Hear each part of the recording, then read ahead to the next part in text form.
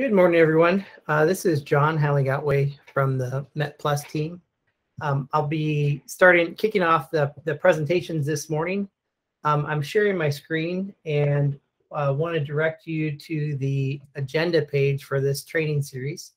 So I'll copy and paste this link into the chat here, so it's easy to grab. Julie, in about 10 minutes or a few minutes, we repaste that link for those people who have joined in the meantime. So I'm going to go here to the agenda page. We're currently on session 8. That's what we're presenting today. I'll scroll down here to session 8. There's a little expandable window here. And I'm going to be talking about the PB to NC tool. And after me, Julie will be doing a hands-on exercise for PB to NC. Then Dan Adrianson will be talking about the ASCII to NC tool along with Python embedding for point data, and then doing a hands-on as well. So we're going to try to fit that all in this hour. These links, the PB to NC and ASCII to NC presentation link are links that take you to the PDF for the slides we're presenting. So if you'd like to follow along, if it's easier to look at a PDF, then feel free to download those and look at them yourself. So I'm going to fire up PowerPoint and talk for the first about 10 minutes or so about PB to NC. So let's get going. First off, Tara, can you confirm that you can see? Can you see the presentation, or can you see the notes page? I see your slides, John. You see this? You see the slides? Okay, thank you. Okay, so yeah, I'm John Halley-Gotway talking about the PB to NC tool. Here is the overview of MET version 10.0.0, the version that we're using for this training series. And each one of these ovals is one of the tools within MET. And today I'm talking about the buffer point data. So the gray boxes on the left are data sources, data files. And so we're reading buffer point data into the PB to NC tool, that little oval, and generating a point netcf output file. We do that so that we can input that netcf output file into the statistics tools in MET. Specifically, PointStat and EnsembleStat are two tools that process point observations. The plot point obs tool, shown to the bottom right of the netcf point obs, is another tool that can process the point observation data to just visualize it. PB to NC stands for prep buffer to netcdf. So the functionality of the tool is basically read in observations from the input binary prep buffer and buffer point files, filter them down based on message type, observation type, so observation variable type, time, certain time, and location, their lat-long location. It also can derive a handful of new observation types from the inputs. It can compute time summaries. So for example, the min, maximum, or average value at each station over some time window. It writes its output to this intermediate netcf point observation format that the other tools like EnsembleStat and PointStat read. And there's a configuration file that is required to define all these filters and time summary information. You usually run PB to NC once for each valid time that you're evaluating. So for example, if you are running METplus in a real-time mode and you have the observations available for today, for this valid time, you would run PB to NC once, and then you might verify multiple forecasts that are all valid at the current time. So buffer is a World Meteorological Organization standard binary code for the representation and exchange of observational data. So that being said, most researchers that I'm aware of don't generate their own buffer or prep buffer files. Prep buffer is a format produced by NOAA EMC for analysis and data assimilation. So it's very similar to buffer with additional data stored in the file. So what we often do in the DTC is grab buffer or prep buffer data from NOAA and use it for systematic evaluation of forecast models. But I realized that it certainly isn't a very user-friendly file format. And Dan will be talking about ASCII-NC, which is a lot more accessible. So right now, our support for buffer and prep buffer data is limited to those files that contain embedded tables. ECMWF buffer files generally use external tables, which is not currently supported in MET. I've listed there a link to a development issue to add that feature, but it is it's under development, but not imminent. So here's a usage statement for PB2NC. I won't spend too long on this. I just want to highlight that you just pretty simple. You say, here is the name of the prep buffer file that I want to process. Here's the output netcdf file that I want to create, and here's my configuration file.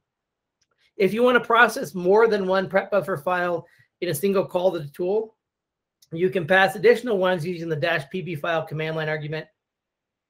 If you want to explicitly define the retention time window, so prep buffer files usually contain multiple hours worth of observations. And if you want to limit, define the time window to retain, you can explicitly specify that on the command line, or use the, or define it in the configuration file. Of these, I'll skip over these other ones. Other than I want to mention, I think I go into more detail about the -index option on the next slide. So if you want to see, you have a prep buffer file and you want to see what this file actually contains, I'd recommend running it with the -index option. What that does is it goes through and reads through all the messages and prints out this sort of information to the log output. So it basically says for for each observation type, like QOB is specific humidity, TOB is a temperature observation. So it lists out the observations variables that are available and the corresponding message types in which they appear. So this doesn't actually produce a usable netcdf output file. It just inventories the input file. So you would run this once, look at the data inventory, and then set up your configuration file accordingly. So what are the things? What are the options contained in the config file? So this list is not exhaustive. If you want more information, I'll refer you to this link, which is to the user's guide, to the configuration section in the user's guide. I would, in general, when you set up your PB2NC configuration file, I would recommend not over filtering. So if there's any OBS that you even want to consider using in your verification, just go ahead and include it in the PB2NC filtering step. Because when you run point set and ensemble stat, you always have the option of filtering the observations down by time, type, and location more there. But if for example, if you're dealing with a global data set and you know that you're only going to do your evaluation over the continental United States or over India, then go ahead and subset them spatially just to make the files smaller. But if you consider using any OBS, then I'd encourage you to include them in your run of PB2NC.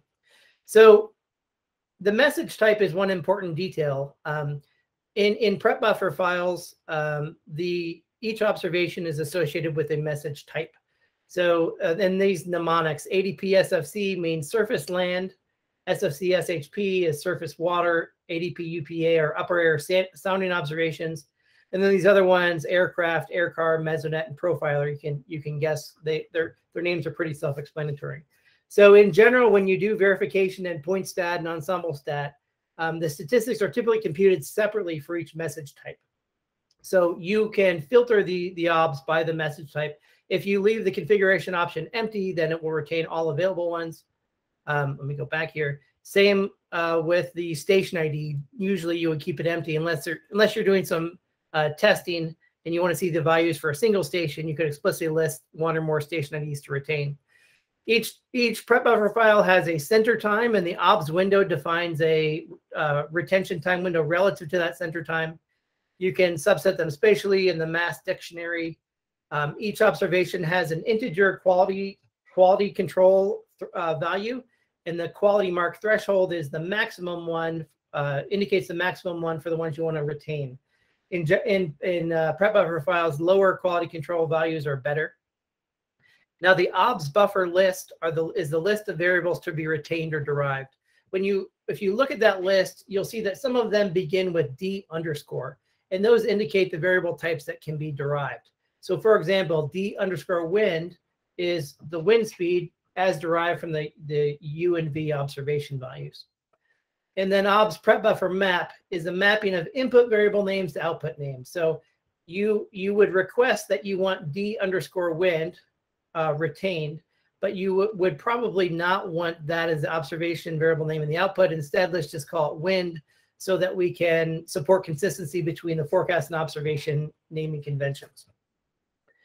The time summary dictionary enables you to summarize obs at each station through time. So in this example here, I've enabled the time summary options by setting the flag to true. I've said, I don't want to actually write the raw observation values. I only want to write the time summary values. These details can be a little confusing. The idea here is that the time step is basically the number of seconds between time summary reports. And so here we want to do it that you compute a time summary every 24 hours. And the width defines the retention time window relative to that time step. So here I'm saying for the previous 24 hours, I want to compute the minimum and maximum temperature value. So if you run this, so these settings would get you basically the min and max temperature every day at each station. And the time summary information is indicated in the computed message type. So let's say you have temperature observations of these two message types. You'll see this stuff appended to the end of it to indicate that this was a time summary obs that was computed. Note that you need enough input observations to actually summarize. So if you were going to actually compute a 24-hour summary, it would probably require 4 or more input prep buffer files to be processed. And that's the end of my slides for PIVA to NC. Julie, I will hand it off to you. And while you're getting set up, Julie, I'll check to see if there's any quick questions that I can answer now. Thank you, John. I'm going to go ahead and switch the screen sharing. So I see there's a question, does PIVA to NC also work with regular buffer data only for prep buffer? It does work for to my knowledge, and Howard So is the developer who's the expert on this. It does work on the buffer files that are provided by NCEP that have embedded tables. It does not work on the ECMWF buffer files that use external tables. Thanks, John.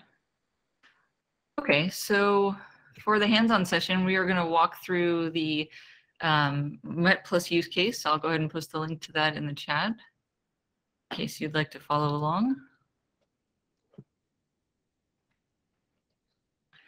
And so first we see this important note: if you're returning to the tutorial, you must source the tutorial setup script before running the following instructions. So we will go ahead and do that. As soon as I find my window, here we go.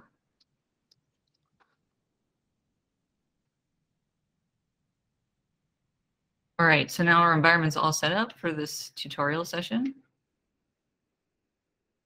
And this use case will utilize the MET PB to NC tool, but we will show it wrapped with METplus. And so right here it says that the statistics created by this use case only dump the partial sum, so we will also be modifying the MET configuration file to add to the continuous statistics to the output. And it says there's a little more setup in this use case, which will be instructive and demonstrate the basic structure.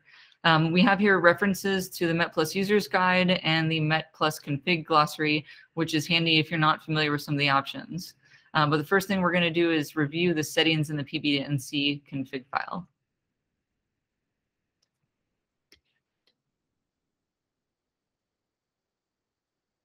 Okay, so going over these options in the METplus config file, we can see that the only application we're going to run for this case is PB to NC, as specified here in the process list.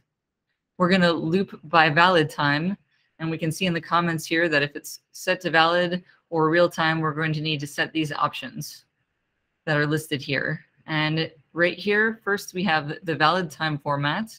And in this case, we see that this %y, %m, %d, %h expands to be the 4-digit year, 2-digit month, 2-digit day, and 2-digit hour. And that's the format we're going to use for this case. So here we're specifying the format, and then as we go down further along, we're specifying the actual begin time, valid begin time for this case, and the valid end time for this case. We have a valid increment. In this case, it's set to 1 minute. So we'll follow that. And then we have the lead sequence, which specifies the forecast lead times to include. In this case, we're just going to use 0.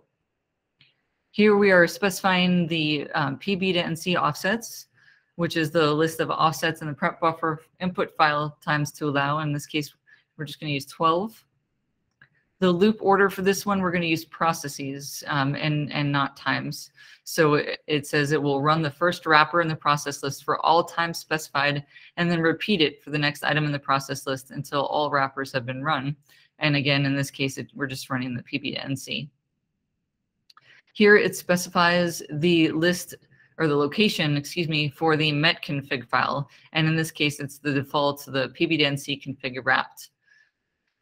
And here it says PB to NC skip if output exists. It was set to true, but I changed it to false because I had tested this case ahead of time and I wanted it to go ahead and recreate the output instead of not recreating the output so that we would run the full case again. So that's why I changed that, but your file will likely say true unless you changed it as well. Then we have the PB to NC window begin and window end. And as it says, these are the times relative to each input file's valid time. So this will be before that by negative 1800 seconds and after the end time of 1800 seconds. And here's where we're specifying the begin time and the end time formats. You can see it was same sort of format structure as above, specifying that it's the valid time we want to use. And here we have settings for these settings will be passed in to the MET config file, and we've got PB to NC grid, poly, station ID, and message type, along with the PB report types, which are listed here. We've got the PB to NC level category, and so I say, gee, there's a bunch of numbers. I don't know exactly what those mean. So this is a good opportunity to take to go to the link for the MET users guide in this case. And I went to the config options and searched for level category. And then here I can look and see exactly what those numbers mean. So that's where those are coming from. If you're not sure what it is, please don't hesitate to use the documentation to find what you need. Then we've got the quality mark thresh. John spoke about that as well. And the OBS buffer var lists listed here. We've got time summary information below.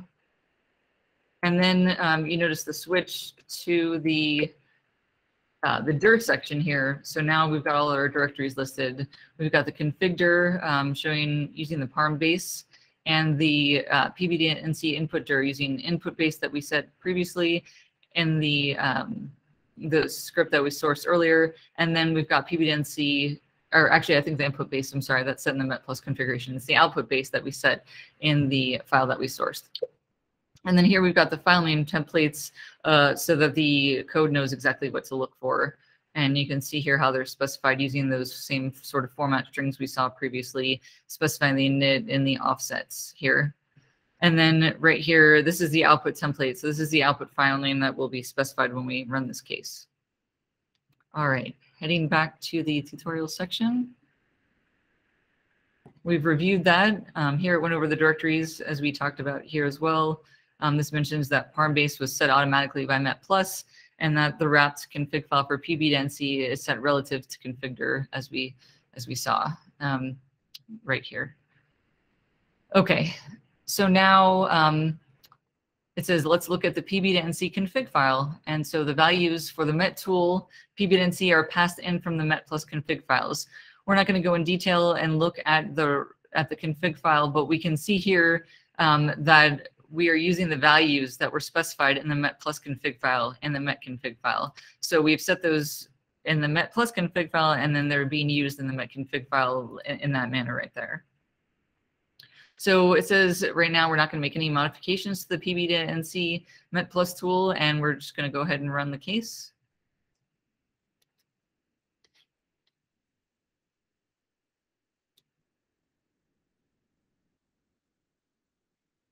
Should start seeing output here momentarily.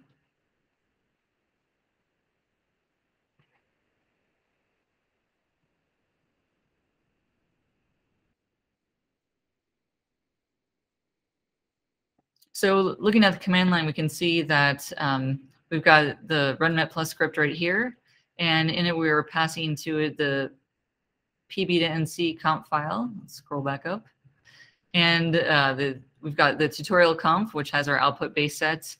And then we have, we're setting the output base actually again on the command line. So we're overriding what we had previously, which is fine. And then you can see the output from METplus where it says it's starting the configuration setup. It acknowledges here that it's overriding the output base with what we specified on the command line. It's giving you a bunch of information which you can check to verify paths here. And then we can see that it's here started running the METplus command and the command that it used. It specifies the log file here, and it tells you what valid time clearly so that you can see what you're processing and make sure that it's accurate. It's always a good idea to take a look at the output to make sure that you're running exactly what you think you are. It prints some of those variables we saw in the config file to the screen, and then it says at the end that it successfully finished running. So that was a successful case. We can review the output file here.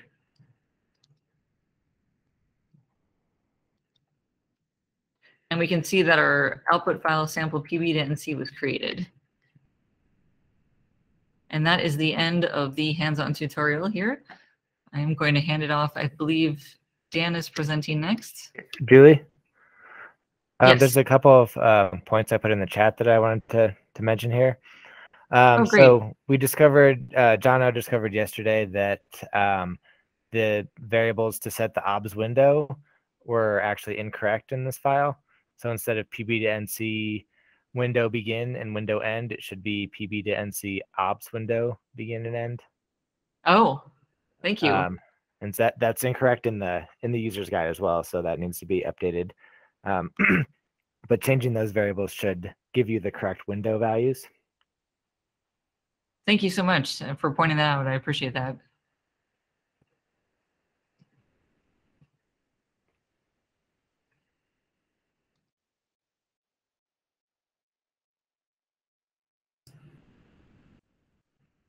And I believe, is it Dan presenting next? Are you ready to go? Yeah.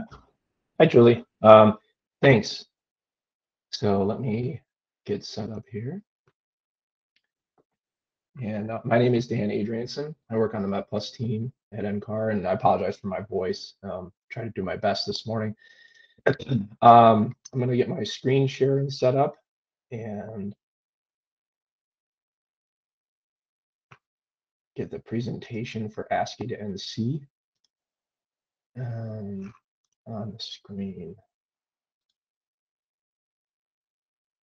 Okay, can everybody see the full screen slides there?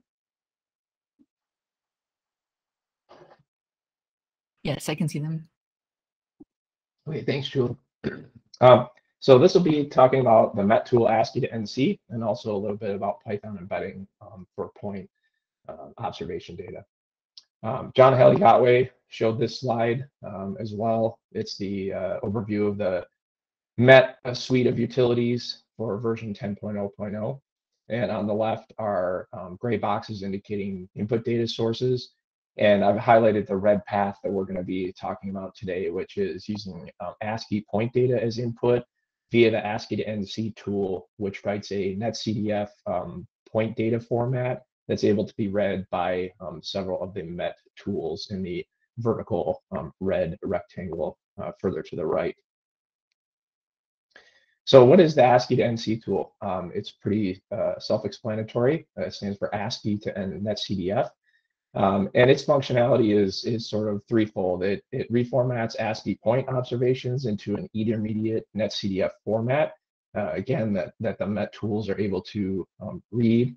The ASCII to NC tool supports multiple different ASCII formats. It supports a generic MET-specific 11-column format, which we'll show in the next slide. But there's also a few other formats, little r, surfrad, WWSIS, and AeroNet data as well. There's a configuration file that's optional, excuse me, to define time summaries and message type mappings for the little r format, and we won't go over that today. And the data formats it supports are several there, and it writes this netcdf output data which is input to point stat and ensemble stat. So here's the 11 column format ASCII file representation of point data that ASCII to NC can read. And so the gray shaded area is what the actual ASCII file would look like. These column names at the top are added here for ease of interpretation. And I've summarized each of the columns in an English description or a more human readable description of the data in the second column below. And these items are pretty straightforward and are detailed in more detail in the Met Users Guide.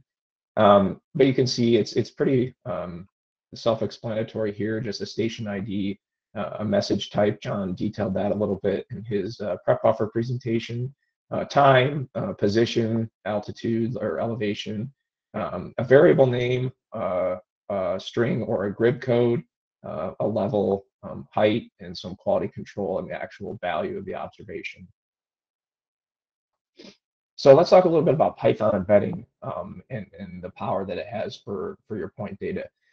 It really opens the possibility to support an endless set of file formats within Met, provided that you, the user, have a way to read the data with Python. But not only does it allow you to support different formats, it allows you to do a myriad of different things to your data prior to calling the Met tools, like cleaning your data, formatting your data, creating derived fields or applying calculations to your data, all within your Python framework before you feed the data into Met. The Python embedding has the additional advantage of reducing or eliminating intermediate data files on disk. So you saw that ASCII to NC writes out a temporary netcdf file, but with Python embedding, the handoff of the data occurs in memory on the computer. It doesn't require an intermediate file. And for point data, the Python embedding leverages the powerful, popular, and well-supported Python module called pandas. So what does Python embedding look like with ASCII to NC in the most basic use case?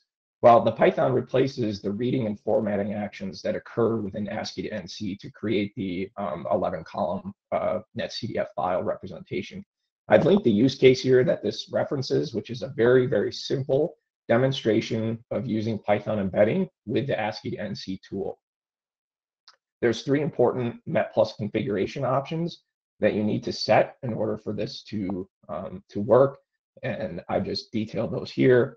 But I've also provided the Met translation. So if you're more familiar with using Met tools, what a call to ASCII to NC might look like on the command line versus configuring it via METplus.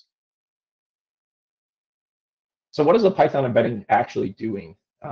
So when you run this use case, METplus starts ASCII to NC, which actually invokes your Python script. And the Python script here in the use case example reads ASCII data, but it could also read other data as well into Python. It creates a pandas data frame, which conforms to the Met 11 column format, and it hands off the data to the Met tool in memory, in this case, ASCII to NC. So on the bottom, I have this diagram of what this looks like on the left without Python embedding, where you actually just call ASCII to NC, it reads your ASCII data, and it writes out a point netcdf file. In the lower right, I highlight how this works a little bit differently, where the Python script is actually invoked. It reads in your input data, sends it to ASCII to NC, which does the writing to the netcdf file for this use case. You'll note that I've crossed out ASCII in this particular diagram in the lower right. And even though you're using ASCII to NC, you could, in theory, use any data format that's supported by reading via Python, in your case, to get the netcdf file that comes out of ASCII to NC. It does not have to be ASCII format in this particular case. So a little bit about the Python layer details. This screen grab here is of the Python script that's highlighted in the yellow text here, which is included with the local installation of the Met software. So it's in Met scripts Python read ASCII point.py. I encourage you to look at that if you have time, but I've highlighted the 2 relevant sections that are important to understand what's going on in the Python script. The first is just if you start with this script for your application, it has a handy reference guide for what the columns need to be called in your data frame, or how your ASCII or whatever input data you're using needs to have the 11 columns. And then the blue section, in this case, this example is just using a simple space delimited ASCII file. So we use the pandas read CSV function with a space delimiter. It creates a data frame, assigns the column names to it, and converts it into a list and hands it off to Met. The important details here is that any Python script you use, the data that you hand off to Met or you want to send to Met must be in the Python list, and it must have the name point data. Those are the two most critical things. If those two requirements aren't met, then Met won't be able to find your data. So I'm sure some of you who are maybe more familiar with this are sitting here wondering, well, do you really need ASCII to NC for this use case? Well, not really. This use case is a most general, basic demonstration of Python embedding for point data. All it's doing is simply taking an ASCII file, running a Python script to read it, and writing out a MET.CDF file. So really, if you desire the MET.CDF representation of the point data, then certainly this is a good application or a good demonstration of that. If you don't need that and you just want to hand off data to another MET tool like PointStat or EnsembleStat, then this diagram in the lower right is probably a more realistic point observation workflow, where the Python script is called, reads in data, formats it to what Met expects, and hands it off to Met or PointStat or EnsembleStat for a verification task. And so I just wanted to revisit this diagram from the very beginning, because this shows you where your Python script lives. So if you follow the red diagram there, I've replaced this yellow box. This Python script sits in between your data and the Met tool, and it sort of eliminates these reformatting applications in Met in this particular case. So a summary of Python embedding for point data. METplus provides a very simple example use case, which is what we described here of Python embedding. There are more advanced Python embedding example use cases available in METplus, and the Python embedding functionality really creates this big opportunity for users to bring data sets or derive things that weren't previously possible. And so we really encourage users to leverage this capability for their workflows and data sets. So I'm going to take a brief pause, check the chat, get something to drink, and we'll revisit for the hands-on tutorial.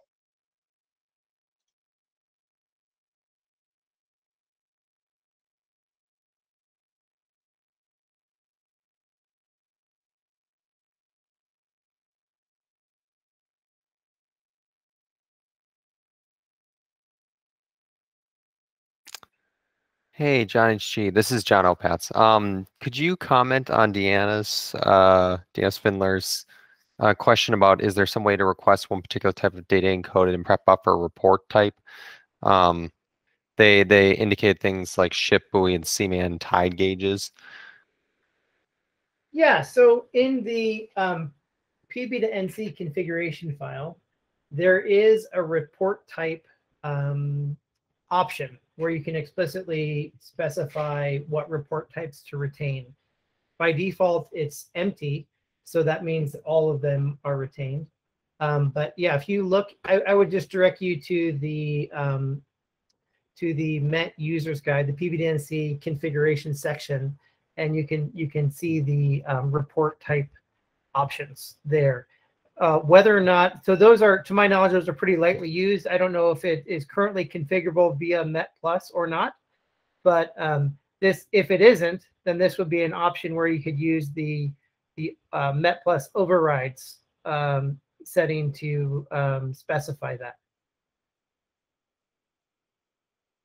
Thanks, John. Appreciate the answer. Okay, John, thanks for addressing Perry's question in the chat. And Tara, thanks for the info on the Python embedding and METplus version 4.10. So I've added the link to the ASCII to NC hands-on section, which we'll be going over now. and we'll be able to try some Python embedding. So at the top of the hands-on practical session here, just like Julie went over for PBDNC, there's some reminders here about setting your environment, and there's a link here to that information if you haven't already done that. I linked to a couple important reference materials here, which I'm not going to go over today, but I just want to point out that the MET Users Guide has important information about ASCII to NC. The MET Users Guide Appendix F is really critical for learning about Python embedding. All the details you would need to know are available in there. And the METplus configuration glossary is linked here as well. So for this use case, we're going to focus mostly on the Python embedding aspect of it and trying to see how this all fits together and give you, the users, an opportunity to actually modify one of these Python scripts to see, to sort of feel what it feels like to have your Python code be run by MET. So for step one, what we'll do is let's view the template Python embedding scripts that are available with MET. So the command here, we'll copy and we will paste into our command line. And you can see that there are 5 different template scripts that are used for various use cases and various applications of Python embedding. And the one we're going to be looking at today is called read ASCII point, and that's the one that we just talked about in the presentation. So that's the Python script that's used with Python embedding. So let's look at the data, the data that Python script is reading. So in step 2, let's inspect a sample of the accumulated precipitation point data being read with Python. So we'll just look at a quick dump of the first few lines of the file. And you can see that this data, again, this is for demonstration purposes only. So it's nicely formatted in the 11-column format. All the information is there, and it's space delimited. And you know what, looking at this now, I'm not sure this is accumulated precipitation, but anyways, it could be various data types actually, because they have 7, 11, and 17 here. So it looks like it's varying data types for this case. I'll change that information in a little bit.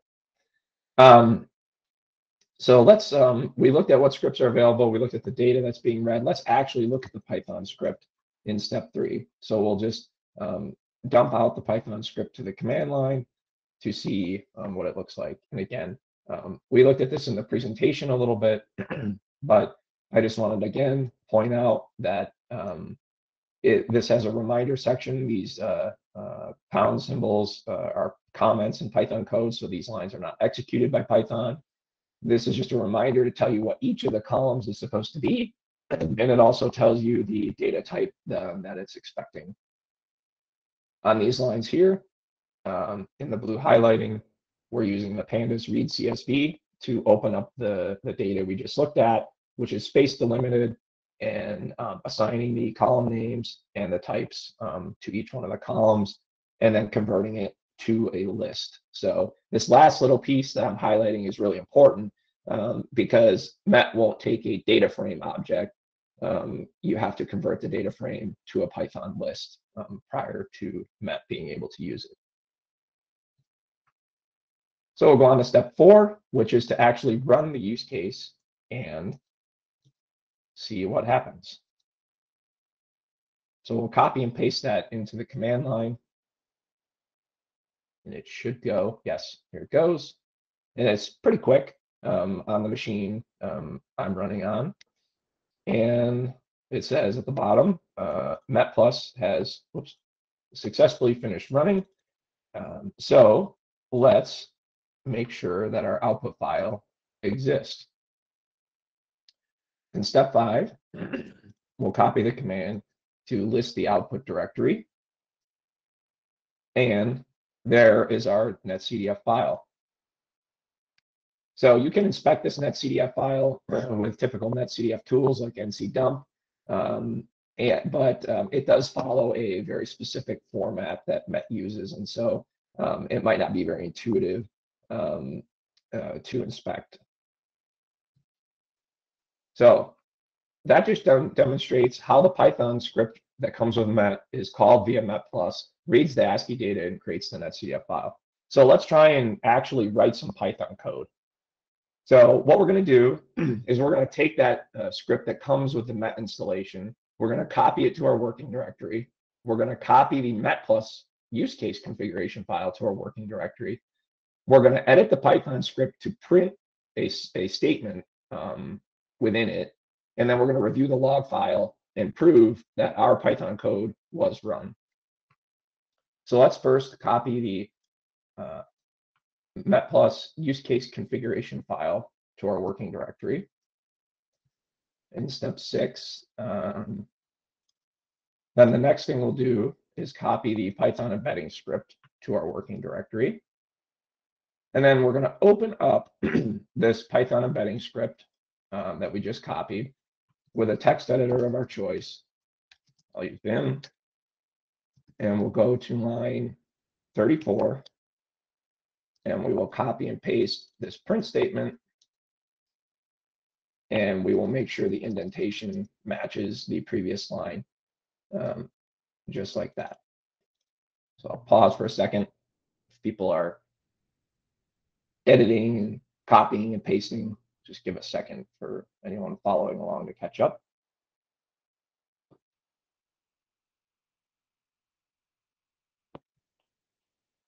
Okay. And now we're going to modify the METplus use case configuration file to actually use that Python script instead of the one that comes with the Met install. So now we'll open up the ASCII to NC use case configuration file in a text editor of our choice. We'll copy the path here. And we'll go down to line 108. And we will modify the ASCII to NC input template to use the Python script that we just edited. So let's see, you can probably just delete that line and replace it with this one. There we go. So this is what mine looks like now. My new line 108. So we're still going to use the same sample ASCII data, but we're using a different Python script, one that we've edited and put a print statement in so we can prove that we're actually using our own Python code. So we'll save that. And now we will rerun the use case. And this command is different than before. So make sure you copy the command in step 8 and paste it instead of using your terminal history. So we'll run this. It says METplus has successfully finished running. That's good. But what we really want to know is, did our print statement come out of the Python script? And the way we check that is by looking at the METplus log file here. Now, this log file you're going to have to edit to match your particular file name because the timestamp is written to the METplus log file. So your timestamp will be different than mine. So I will just copy everything up to the last dot in the file name and then use a tab complete in my browser, or not my browser, my terminal window. And okay, that didn't work. Added some escape characters for some reason. Ugh. Okay. Dan, I think your timestamp is different from what was printed up above. Right. Yeah. So we've run it twice. So everyone should have 2 log files, and we want to look at the latest one. So we ran it once with the default Python script and once with the Python script we just edited. So let's copy the most recent one, which in this case is 94406 for me. And we'll paste that and then copy the rest of this command here. And the second and last log out or screen output, list the full path to the log file that was generated from that run. Ah, you can thank you, George. Yes, yes. So right here from running it, it says check the log file for more information. So why don't we just copy that? Yes, thank you, George. Excellent.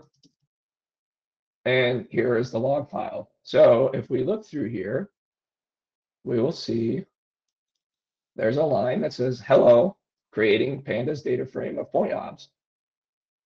So congratulations, you have written your first Python embedding script for MET. And hopefully this example was useful and allows you to get the feel for how this all goes together and show some output from your Python code. So I'll take any questions. I'm going to check the chat and see here. Stop sharing. Okay. Okay, thanks, John, for answering Philip's question. Okay, I don't see any other questions. I'm available to hang on for a few minutes if folks wanted to have any, live questions. I'm willing to take any of those, and thanks for listening and following along. Oh, okay, Austin has a question.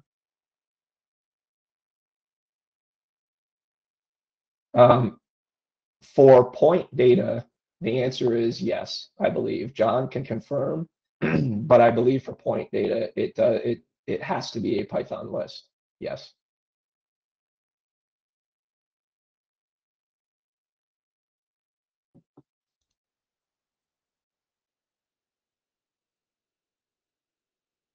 John, is that?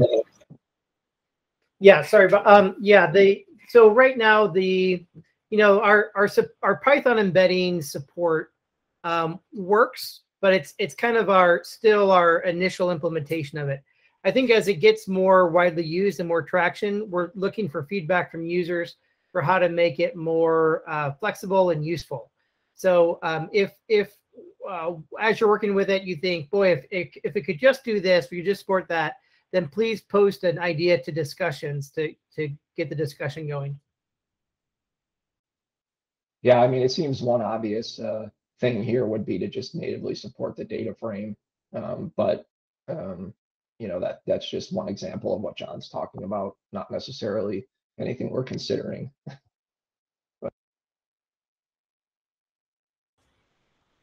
Yeah, and so what actually happens is, Python stores, there's memory stored in Python, and then the MET C++ code goes and accesses that memory.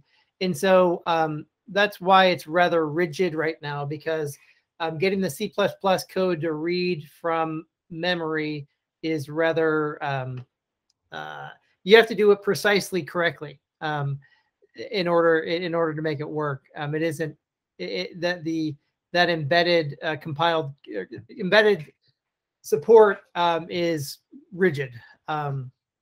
So that's why.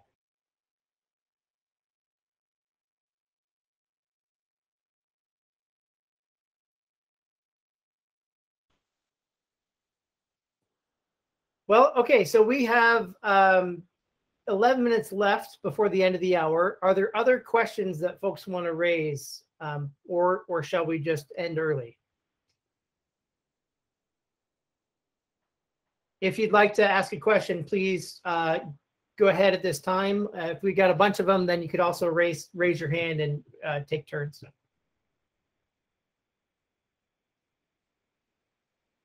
I mentioned in the chat. Since we have a moment, let me present my screen again. I mentioned in the chat this verification data sets guide. So let me take you to that to show that off for a moment. So if you go to the METplus documentation, so this is where the top level landing page and read the docs for the METplus users guide. You'll notice on the left side there's a users guide, there's a contributors guide. The release guide is basically the instructions we follow when we create a new release of the software packages. This one guide contains instructions for all the METplus components. And the last one in the list is the verification datasets guide. And I'd say this is probably the newest piece of documentation that we have. Our goal here is, across the METplus use cases, we use a variety of different input data sets. And knowledge about that data sets is rather scattered. There are certain people who know a lot about one data set or another, but it's kind of difficult to find a good resource to collect all these together. So you can see here that we have existing documentation for 15 different data sets that are useful for verification. So obviously this is not a comprehensive list. Our goal here is that as we add new use cases to METplus, we check to see if the data being used in those use cases has been documented yet already or not. And if not, add them to the list. So for each data set, like for example, I was talking about prep buffer data. So GDAS is the global data assimilation system. This is the prep buffer data set that's part of that data assimilation system. So for each data set, we list a top level description of it, how it might be useful for verification, what the file format is, one or more locations of where you can retrieve this data. We note if there's any access restrictions, like if it's restricted or unrestricted, a general description of the spatial resolution or grid or coverage of the data, temporal resolution, beginning and ending dates, and data latency. So is it available in real time or is there some delay?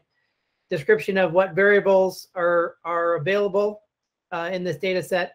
And then how is this data used in existing METplus use cases? So I'll click on this link. So you'll notice that we've tagged this with a data set descriptor, VX data GDAS prep. And I believe, so fingers crossed, that will take us to the list of the use cases that make use of this data. Although I don't know that is whether or not this is actually working. Oh, here we go. So VX data, it was GDAS prep. So here we go. Here's some of them that where this shows up. Actually, I don't know. Let me try that. So here's one use case that makes use of that data.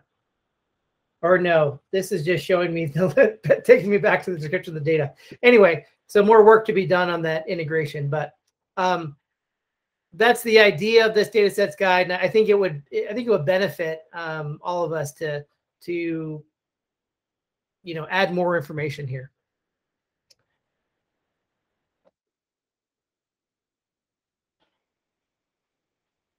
Okay, so no other questions have come in on the chat. If that's the case, we'll go ahead. Oh, go ahead, George. And there's one question from Austin about Python embedding, and will the return to Met always be a Python list? Yeah, I addressed that out loud, but I can type it in the I'm chat sorry. if we need something for posterity. Should I do that? Should I add it to the chat or? Sure, go ahead, Dan. Thanks. Hey, I do have another question. Go ahead, Austin. Or should I type it in? Would it be better if I type it in? No, it's fine. Go ahead. Okay. So that list of verification data set, is that a list that is contained with the, when you install the various Met packages, or is that something that we go out and get on our own? Well, yeah, good question. So in so what we were looking at, let me share again. A list of 1 to 15. Yeah. Data sets. Yes. So let me show you how all this works. So here we're looking at the METplus documentation, right? And the METplus documentation consists of 4 things, and one of them is the verification datasets guide. And this is being served up via read the docs. Now the source for these documentation components actually live within the METplus repository. So here I am in the METplus repository. I'm going to go to the develop branch because that has kind of the latest development towards the next release. You'll see in the top level directory, there's a docs directory. If I click in there, you'll see that here are 4, the source, basically the source information, the source code for those 4 pieces of documentation that's being served up via read the docs. So here's the verification data sets. Here's the this is distributed or stored as restructured text. That's what the RST means. That's this suffix. So here is basically the contents of all of our documentation. It actually lives with the code, and it's served up and formatted nicely via read the docs. So it is true that the when you clone the METplus repository, you will get all of the content that's served up via the documentation. It just won't be formatted as nicely as it is formatted via read the docs. Or Austin, were you talking about like getting that the actual data sets that are referred to there, or about that just the information in the documentation? I was wondering if the actual data themselves were part of the release, like when you install different parts of METplus. Are those like sample verification data sets that come with your install? Oh yeah, okay. So I wasn't answering the right question. Thanks, Julie. No, this list of 15 data sets is basically, this is kind of a description of the data that's used by the existing METplus use cases. So George, why don't I hand it off to you to talk about the sample input data sets that are used by the METplus use cases.